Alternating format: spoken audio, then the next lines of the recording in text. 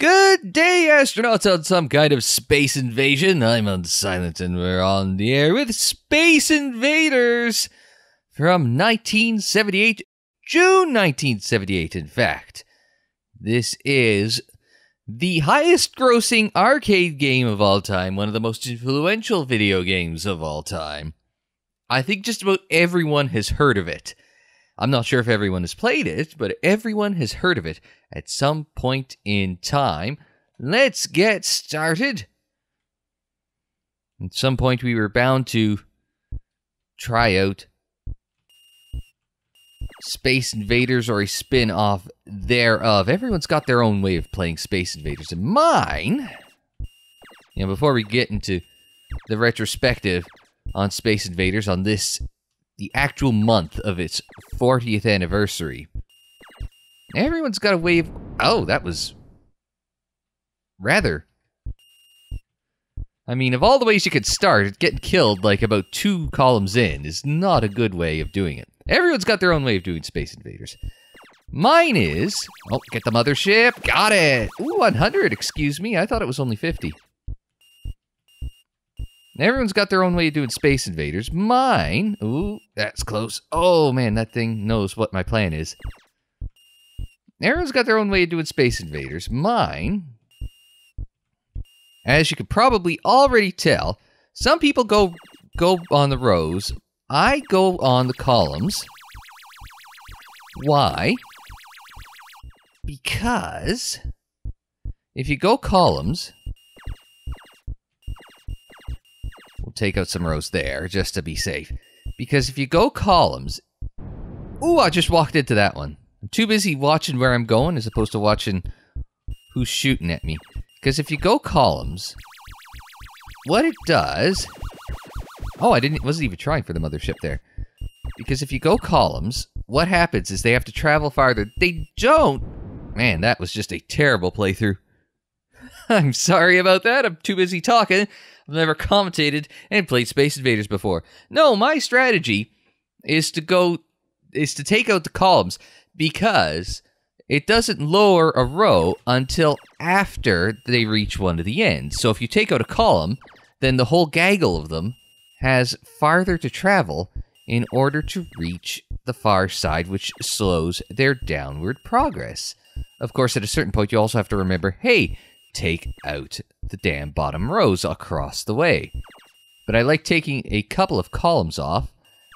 Why? Because it slows down their progress on the whole. There we go. So you took out a column there. Now, can I pop this mothership? Yes. We'll try and pop this column here. We'll just... So we got ourselves a nice safe spot behind the bunker. I think they're called bunkers or bases. I forget what the actual technical term is. Now that I've taken out a whole whack of columns, now we can start worrying about rows.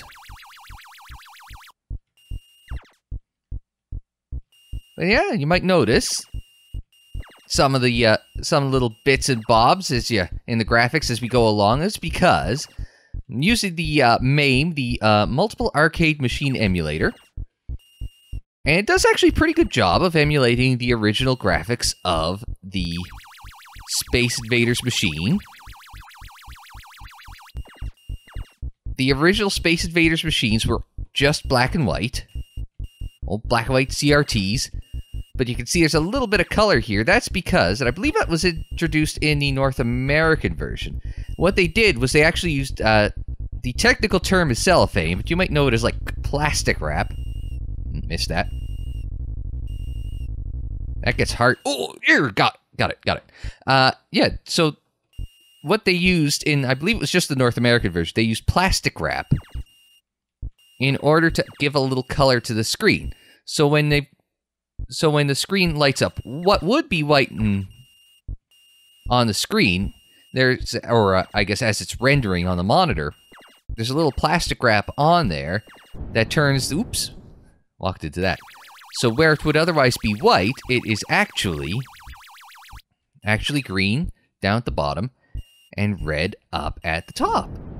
I didn't even see that coming. That one came too fast.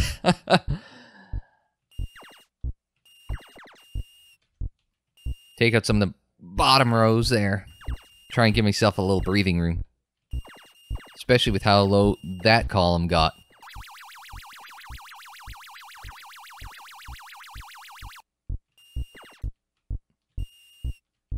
Try and take these out. They are firing a lot more. The developer of the game, Mr. Nishikado, actually went, like about 5 years ago, we did an interview with the New Yorker on the 35th anniversary of Space Invaders and said the game would have been a lot easier if it was up to him, but the folks that sounded like the folks at Taito, who published the game in Japan, it was Midway North America, as I mentioned, or at least intended to mention. Those folks, the folks at Taito, wanted a game a little harder. Worked itself out because the game, over the course of its lifetime, inflation adjusted.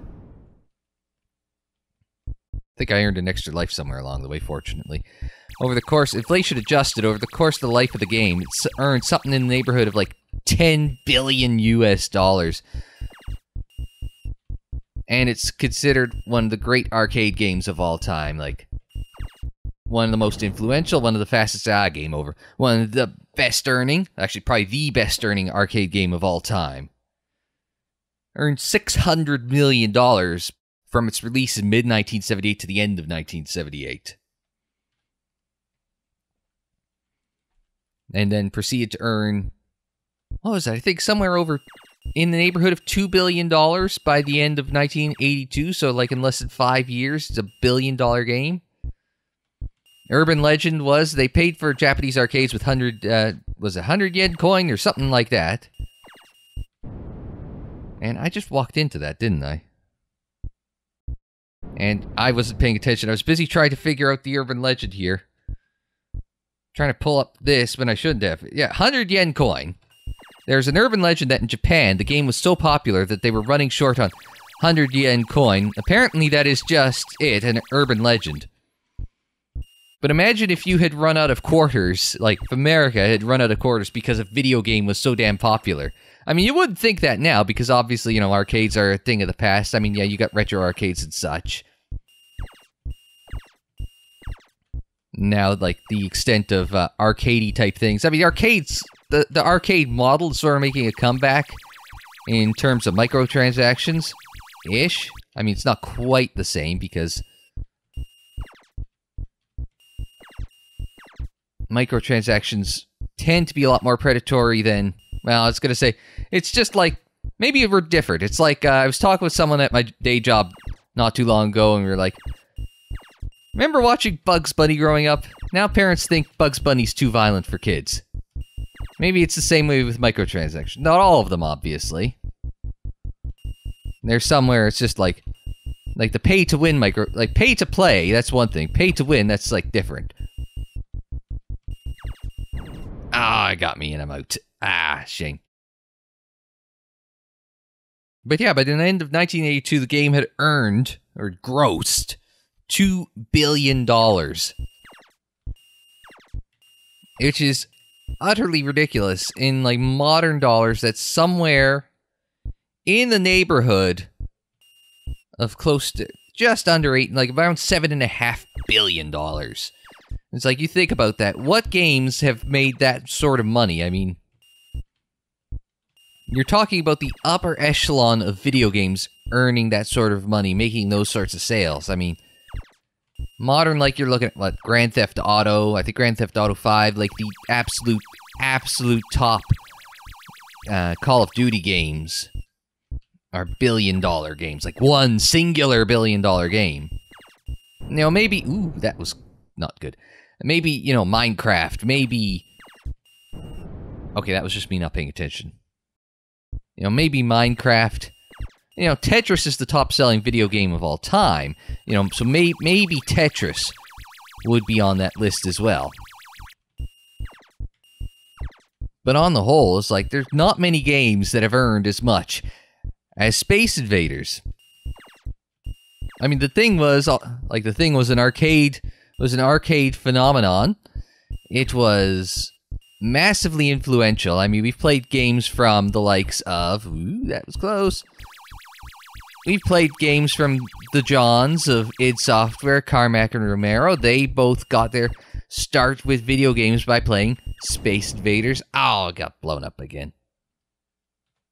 Let's go again.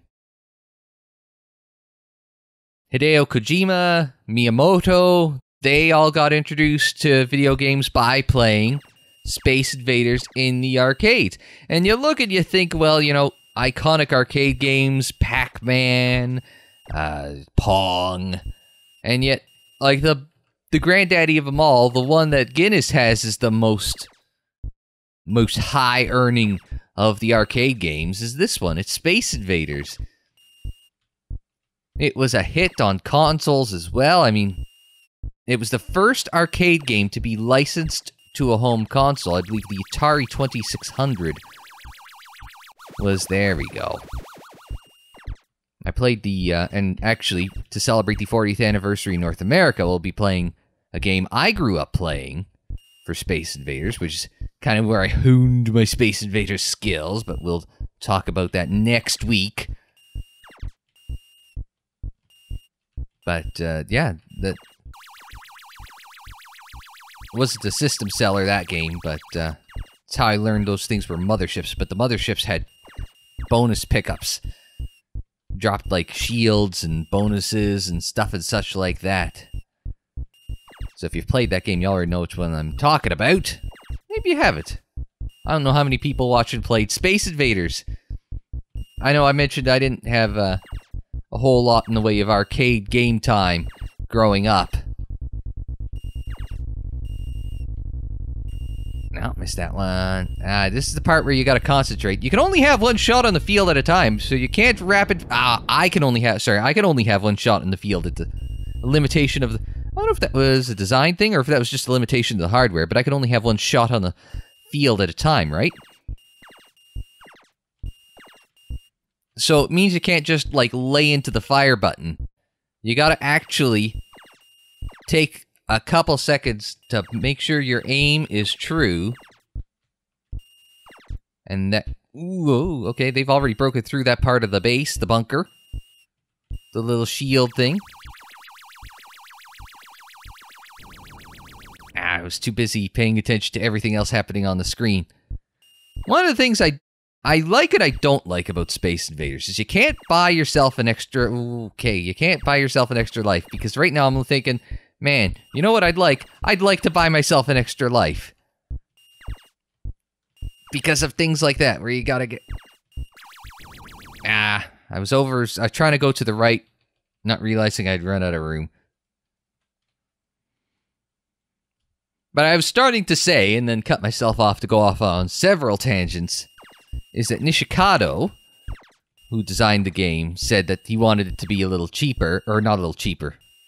He wanted it to be a little easier.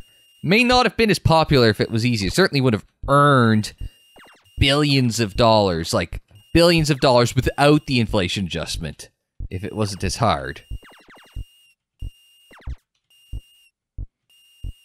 Because he said in an interview with The New Yorker 5 years ago, he said that, you know, the game's so hard that sometimes he struggles to get by the first level. As I've demonstrated, I can't get by the second level. And sometimes I'm shocked I could get by the first level. It is a hard game. That's part of the appeal of it, though. I mean, that's why, you know, people, it just gives you enough hope that, like, man, one little break, if I change this, if I pay more attention to that, if I'm just move a little faster, if I'm a little better at my aim, I'm getting used to the aim, I could just drop that next core and that one's where I'm going to get the high score, right? That was the fun of arcades. You know, I didn't have much of an arcade. I mean, growing up, our little airport had an arcade. Although the only good machine in it was the pinball. Not that there's anything wrong with that. Pinball is pretty awesome. I do enjoy with the Steam sale. I think still ongoing as of recording. As of recording, hasn't started. As of going up, I'm assuming it's still going. Though it's got to be pretty close to... Yeah, because I think it'll run into the beginning of July. I haven't even seen the actual dates for the damn thing. I know it starts on the 21st of June.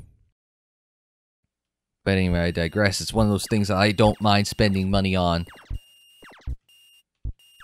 for the Steam sales, is getting some decent tables for the FX3 pinball, I think it is.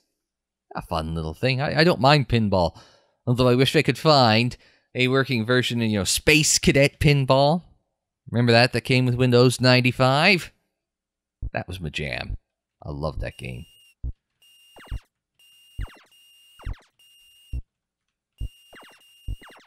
But yeah, the arcade system seller was Arcade Revolution. It was, Taito is I don't think they're really around in such the same form anymore. We know Midway's out of business.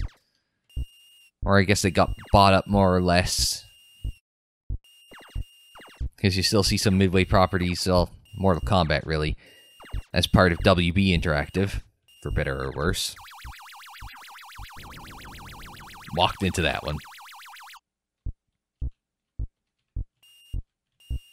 But this is, in the last, and Space Invaders, kind of falling off the radar. You still see Pac-Man every now and then. I think there was a popular mobile game a year or two ago.